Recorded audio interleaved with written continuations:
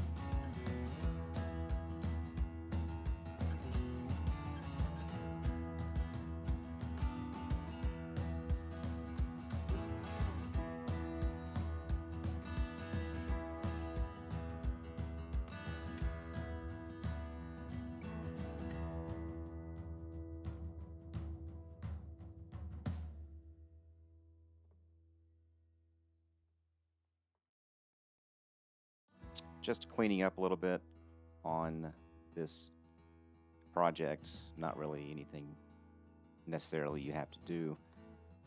Just getting rid of stuff I don't need and kind of making everything look a little bit more clean. After you have this, I mean, you can pretty much just change the appearance if you want to. If this is a rendering you want to show somebody, if you stick to the end of this uh, part 2, you'll see another little tip that could help you make the rendering look a little bit more attractive to your customers or yourself, whoever you are presenting this to. But you can essentially make the leather any color you want. And in Fusion 360, it does have a leather section, as you can see. And when you zoom in on this, it really does look like leather. It's kind of neat. So when you go to print this or send this file to a client, they can actually see the leather. And if you wanted to go a step further, you can set a joint and make this wallet bend and show them the wallet in action, I guess, if you really wanted to. But for leather, you don't really tend to have any customer wanting to see that. They get the idea of what they want, and you just draw it up like you have here. Now, something else you can do is what I'm doing here is you can. It's good to separate the colors out so you can at least see the difference of the layers of the wallet. So I'm not going to make the very bottom one the same color. And this bottom piece here is the cash envelope portion of this particular wallet. So it would go underneath the one on the left there. And the other side is the passport side. All this stuff you would write in your notes, and you would also show measurements in the drawing portion of Fusion 360 before you convert it to a PDF. That way you can spell out how this all gets put together when you're cutting, the customer's cutting the leather or sewing.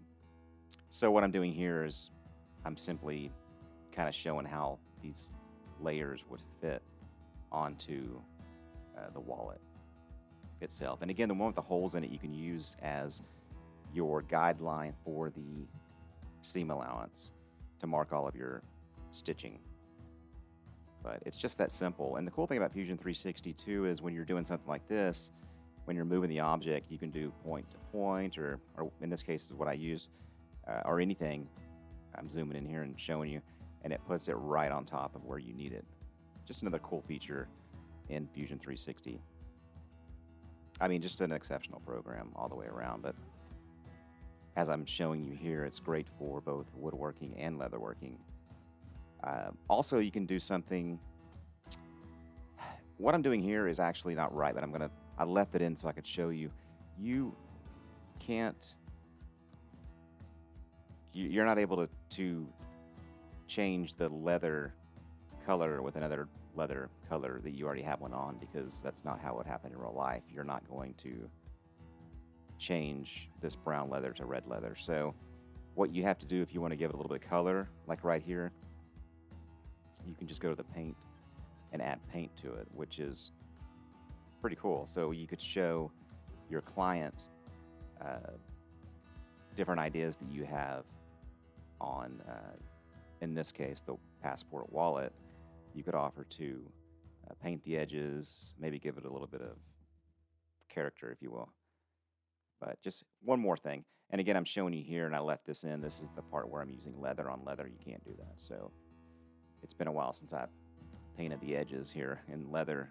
Done a lot of woodwork lately, but eventually you'll see me get it right, which is when I switch over to the appearance of paint in lieu of leather, which is actually what you would do in leather. If this was like a veg tan and you were going to stain it, on the edges you're going to be painting them for the most part anyway. So it's kind of accurate in that aspect of the program.